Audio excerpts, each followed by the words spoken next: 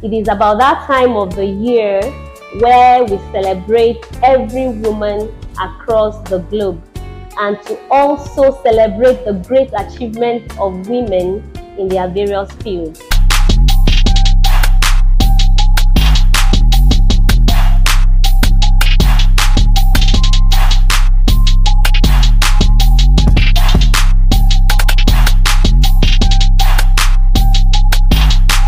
The theme for the 2024 International Women's Day is Inspire Inclusion.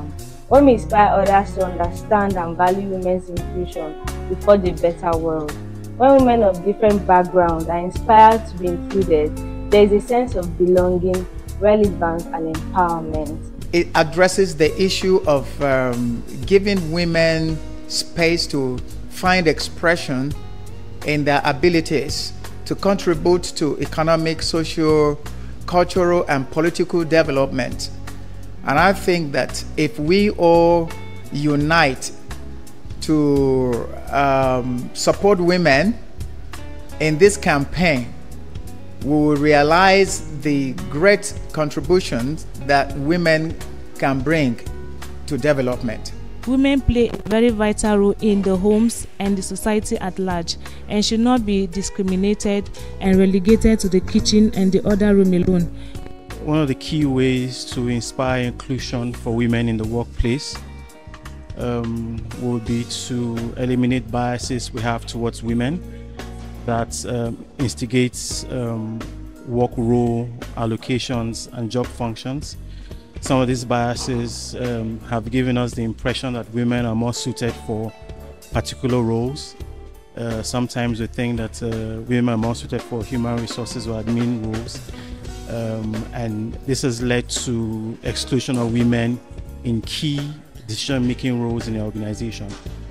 In the olden days, women were confined to the home, which means women were not allowed to go out to work.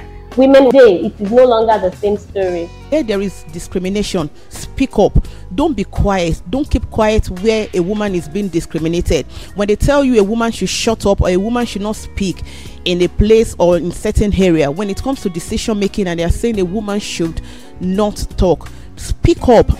The origin of a woman's creature speaks well about her reality, because Eve was created from a rib cage which holds or which protects the vital organs in the human body. A woman is known to be a multitasking because this trait gives her the ability to work and also bear children at the same time. Women have a way of multiplying, and they have this multiplying effect such that if you give a woman something, she knows how to multiply.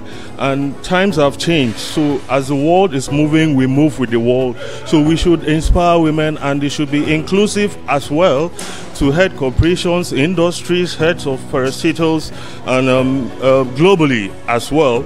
So one of the practical ways we can inspire inclusion for women is to assign job functions and roles to women based on their competence, based on the evaluation of their skills and their abilities.